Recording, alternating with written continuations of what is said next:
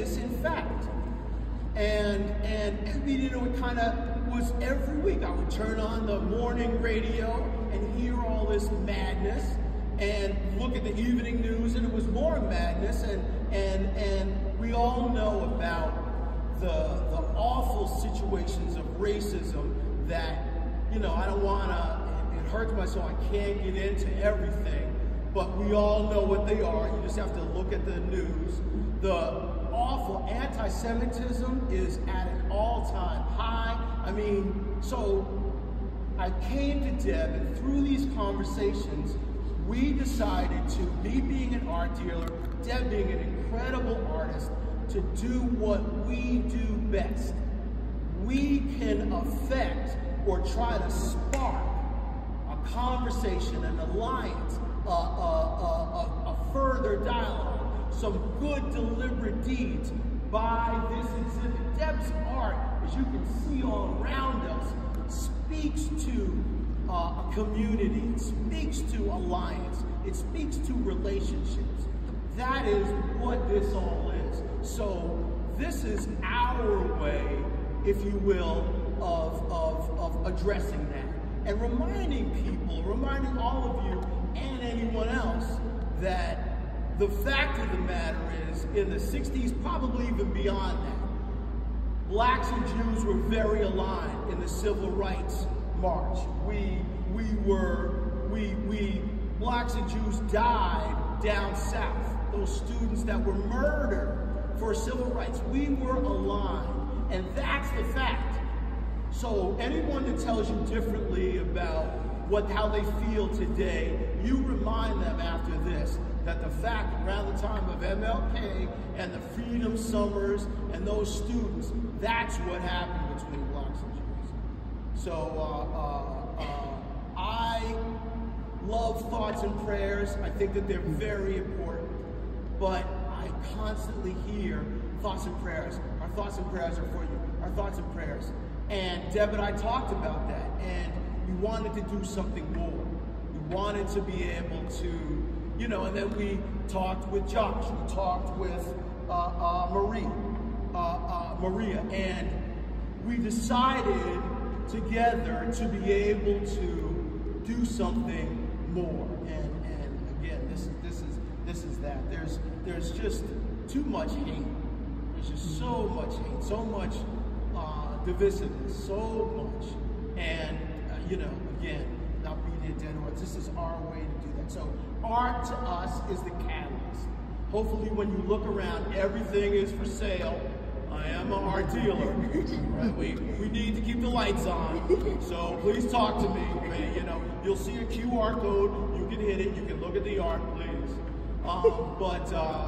You know, it is a real time for us to express ourselves in this way, and especially Debbie. There is a reception. Thank you all for coming. This is dinner time. I couldn't, you know, not have you come here without feeding you. So literally across the street after this is a place called the White Bull, and there's plenty of food. So please, if you get a moment, come across the street. Some more fellowship. It's an open bar for a little bit, you know, and come across and enjoy yourself. But I'm going to introduce Deb now. Thanks, Karl. Thank you for coming up with the idea for doing this exhibit and the Forgotten Alliances. Your vision, support, and guidance since we were kids has always been invaluable. You have been through it all with me. We have a strong alliance. Imagine this. Snapshot 1. A small girl with blonde pigtails arrives back to New York City from the Navajo reservation, where she has lived for 2 years, to the warm embrace of her grandparents. 5 years old, the Shabbat table is set with a white linen tablecloth and Sephardic delicacies of lamb, fasulia, and Spanish rice laid in the center. The Sabbath candles are lit, and Poppy sings a prayer over the wine. The warmth of family and the Sabbath meal envelops me. Snapshot 2. Poppy pulls out a cigarette from the package. I watch him light the white stick, the orange flame glowing and he starts to share memories of his time in Dachau and Buchenwald concentration camps. He talks openly about the firing squads, the Nazis, and the horrors that he witnessed and experienced. These are my earliest memories. I live with the love of my Judaism entwined with an even deeper fear of being Jewish. I live my life in dualities.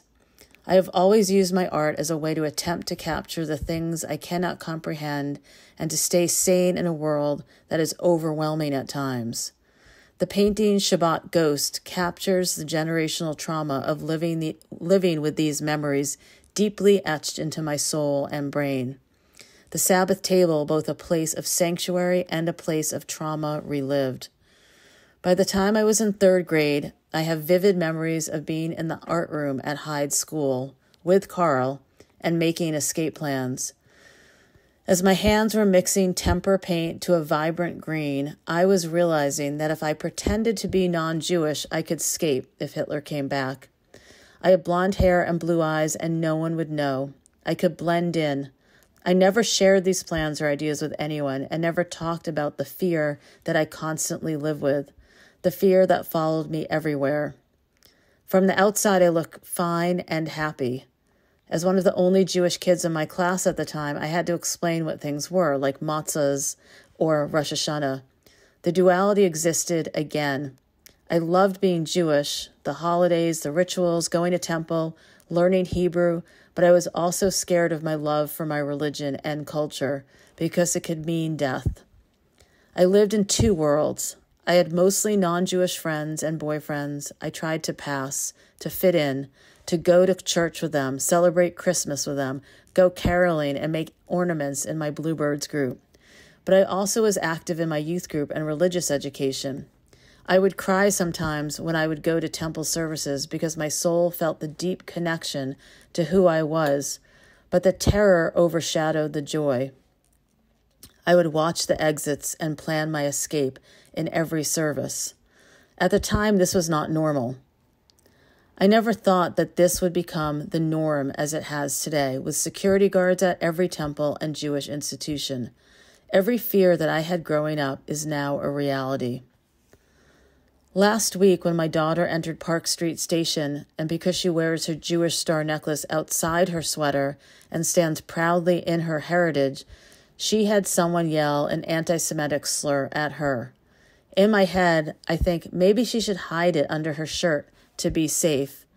But then I think, how is that freedom? We should not have to hide who we are, none of us. We all should be proud of who we are always. And that is why I turn to making art and why I believe that art is essential in this dialogue. I believe in art for a change. Art that makes the viewer experience the world in a more humane way is the most powerful kind of art experience. I am always asking, how can I create a piece of art that transcends mere paint on canvas to become an image that makes a broader impact?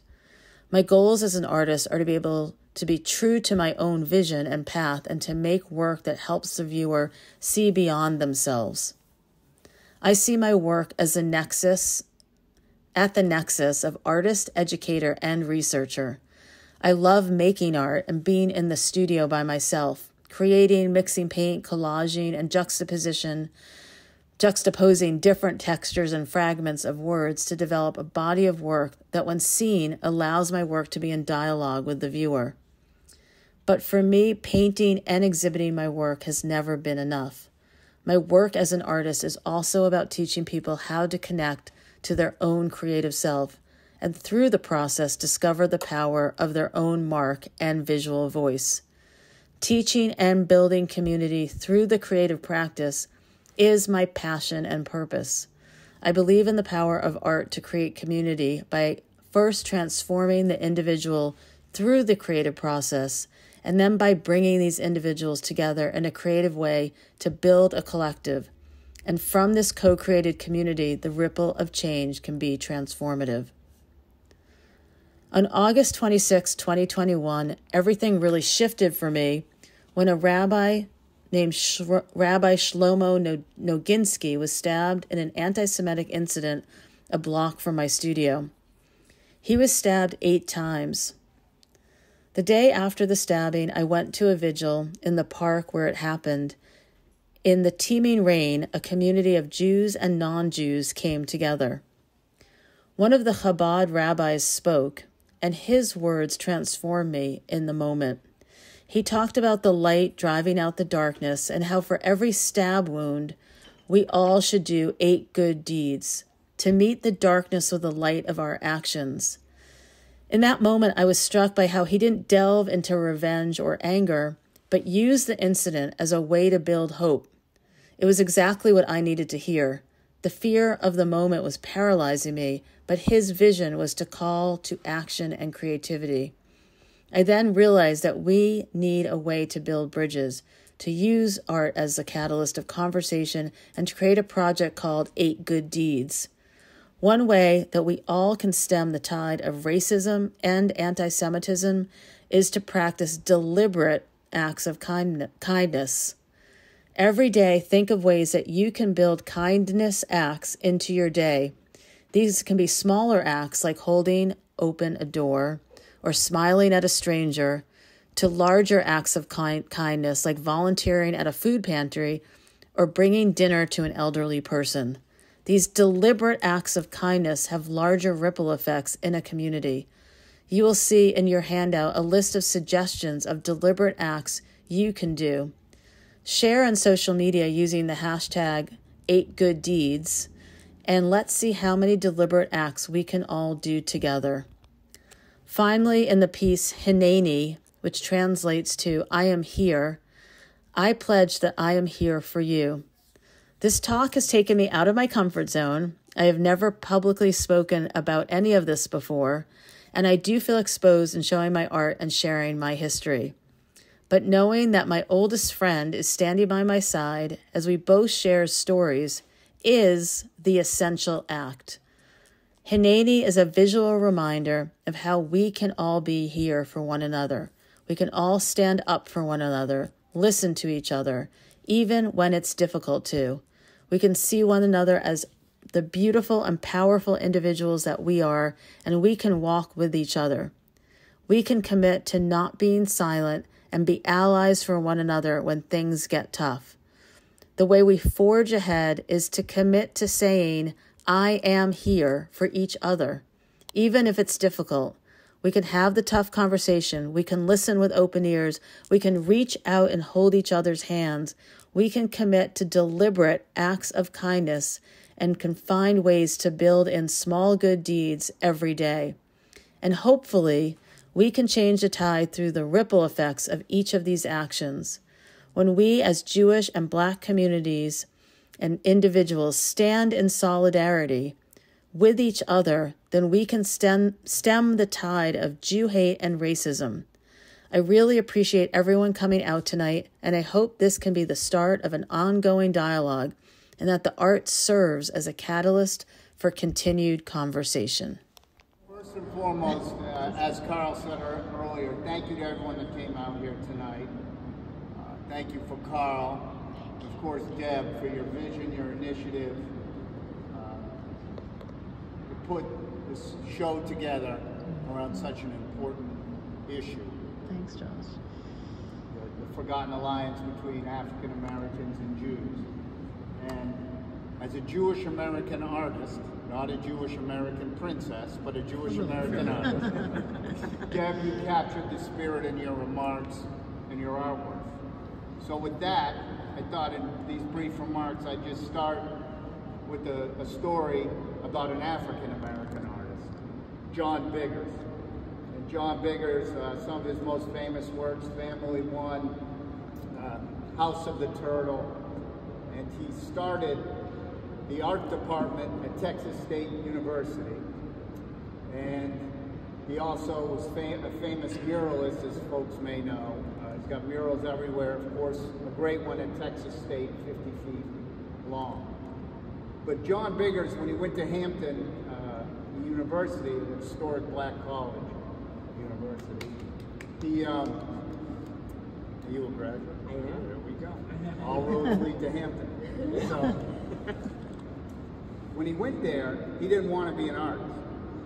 He went there to become a plumber. He had a vision to be a plumber.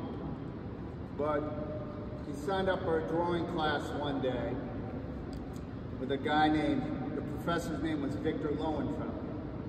Oh, wow. And Victor introduced John to the world of drawing, the world of art.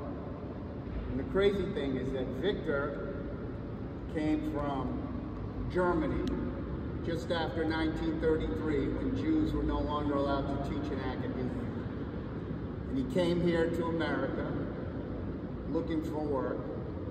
And of course, raging anti-Semitism as it was. I know Albert Einstein came here, but all the colleges lined up for Albert Einstein, but they weren't lining up for Victor Lowenfeld. But the historic black college and universities, they lined up for Victor Lowenfeld and 60 other academics coming from Nazi Germany who were oppressed and escaping oppression.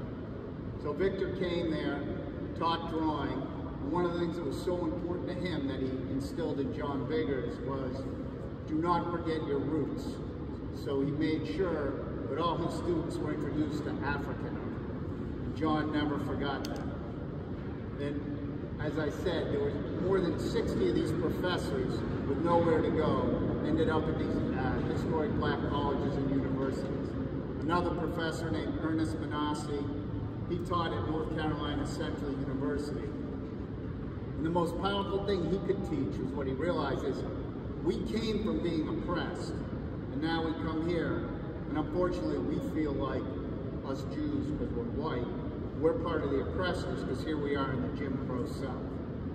So one of the most powerful lessons he gave his students, him and other professors that came to North Carolina Central, where he was teaching, a few of the students were interviewed about their experience, and one in particular said, these teachers from Nazi Germany cared for us. They demonstrated a recognition of the barriers we had to confront and committed themselves to arming us with what we needed to survive at home.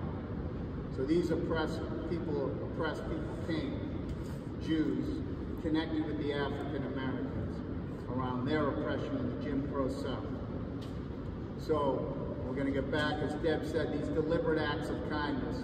The presidents of all of these historic black colleges and universities, they showed a deliberate act of kindness by reaching out to people that had nowhere to go. And it's very similar, that story is very similar to another powerful alliance between blacks and Jews. And that was between Booker T. Washington, the great educator, and a man named Julius Rosenwald, who was a philanthropist, part of the Sears and Roebuck family. And Julius met with Booker T. Washington, and he felt the number one thing to build equity in this country for blacks was education. So from 1910 to 1940, he helped build 5,000 schools called Rosenwald schools in the South. Rosenwald schools that educated young African Americans and provided African Americans professions by creating housing for teachers. So there again is another example of the powerful alliance between African Americans and Jews, and how we both realized in each other's time of needs we would reach out. And you know, the title of Deb's show, Forgotten Alliances, the alliance has been forgotten for whatever reason. I can talk about anger, bitterness, racism, anti-Semitism, partisanship in this country, in politics. We've forgotten the alliance.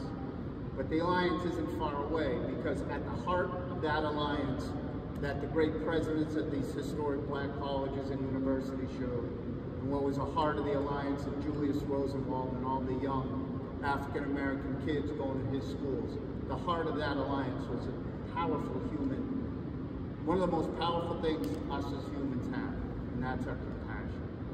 So through that compassion and those deliberate acts of kindness, the oppressed came together, reached out to one another, supported each other. And moving forward, that's the point of this show and Deb's vision. It's coming together through compassion, and through these 8 deliberate acts of kindness, right? How can an act of kindness be random? The more powerful it is, if it's deliberate, it's a lot more powerful, exactly as you see in these examples. So moving forward, we'll continue to use these deliberate acts of kindness, rebuild the alliance not just between blacks and Jews, but everybody. So thank you all for being here, and thank you, Deb. I stand here before you at multiple intersections. One of these intersections is my race.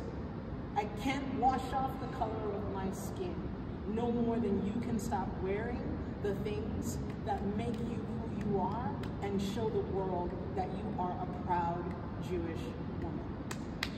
And I would never ask you not to do that.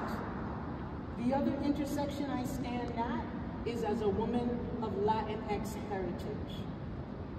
And the final, and perhaps one of the most important intersections I stand at, holds my identity, my spiritual identity as a Jewish woman of color. And I want to be clear to you that I can't be one of these things without the other. They are who I am. And it's funny because as I was thinking about what I should say tonight, when I was writing up these words, I remembered something very strange to some of you perhaps. I chose to be a Jew. I chose to be an active part of a community with traditions going back thousands of years. I chose to be a part of a tradition that was founded on a covenant that asks us to do whatever we can to show love, not just to a cosmic entity known as God, but to our community and to the world. This seems like an easy set of rules, right? But what do you do when the world you love hates everything you are on multiple levels? How do you show love when there are many around us at this very moment actively conspiring to tear down and destroy everything I love? How? When you break the glass panes on a memorial standing across the street from us at the corner of Union Street, you break the continuity of 6 million souls. You break the chain of numbers engraved there, each of those numbers representing a mother, a father, a daughter, a son, human lives that were lost to the horrors of hate in one of the most egregious systematic genocides since the North Atlantic slave trade. When I enter my synagogue for Friday night services, or on high holidays, or to fulfill any one of the duties that I have taken on as a part of the Temple Israel community, a community that Deb, her daughter, Rabbi Zecher, and many of us sitting here tonight love, I notice several things. I become hyper aware of my surroundings. I recognize that there's security personnel at the entrance. I recognize that there's a police cruiser, sometimes parked on Metzel Way, facing the entrance to the synagogue. And I make it my business to remember where the exits are. I look around to see who I am seated closest to. Do they have a child? Are they elderly? Are they a member of the clergy? And then I ask myself a series of questions. How fast can I get to them if the unthinkable happens? How fast can I run while pulling a mother with her young child? Will I be too afraid to act? Will I be able to call for help? I do this because the thought of losing anyone in that synagogue tears at the very fabric of my being. And let me be clear to you, it is the same feeling that I feel when I hear the name Sandra Bland, Tatiana Jefferson, Breonna Taylor, and now Tyree Nichols. In a 2021 lecture hosted by the Yale University Program for the Study of Anti-Semitism, activist and scholar Eric Brewer names racism and its real-time partner, anti-Semitism, as social movement phenomenons that are at the core of the white nationalist agenda. And they are not alone. Classism, sexism, and most importantly, xenophobia are active players in that movement as well. These isms and phobia serve no purpose but to divide us and to promote fear and disdain. Fear of my color and disdain for our spiritual identity. We are all in this together. And I will repeat this again, we are all in this together. There is no me, there is no you, and there is no them. There is only us. The Jewish community and communities of color united together, fighting the same fight and feeling the same pain. White nationalists don't care that the color of our skin has less pigment than someone else's. They don't care that Tree of Life is a synagogue or that Emmanuel African Methodist Episcopal Church is a church. Destroying us is their mission. Why? Because they know that when we are united, when we are together, we are powerful. Our communities united make change. Now I want to talk about something, because as a woman of color, I told you intersections, right? So there's a guy named Kanye West out there. Kanye does not speak for me. And I want to make this very clear. He does not speak to me because I do not owe a madman responsible for genocide my forgiveness.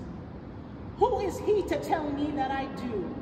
And who is he to tell so many of you who lost people during that time that you should apologize, that you should forgive? 7 digits to replace a name. 7 digits that were etched into skin, just as brands were burned into the skin of my ancestors who looked like me from places with traditions I will never know because of the transatlantic slave trade. To Kyrie Irving, I say something similar. The earth isn't flat, it is round. And anti-Semitism is not an abstract concept you muse about in the hate-filled echo chambers of Twitter. Anti-Semitism is real, and you have, as an athlete and as a man of color, the very real responsibility to not fuel the fires of hate. Because again, I say you are a black man living in a world where your privilege as a millionaire baller only goes as far as game time. White supremacists don't care that you can shoot a 3-pointer. Racism doesn't care that you can dribble a ball. And xenophobia certainly doesn't care that you live in a nice part of town or that you drive an expensive car.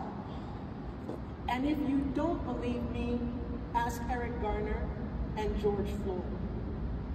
Somewhere along the way, as many of us noted tonight, we forgot collectively about the pogroms involving global Jewish communities in Eastern Europe.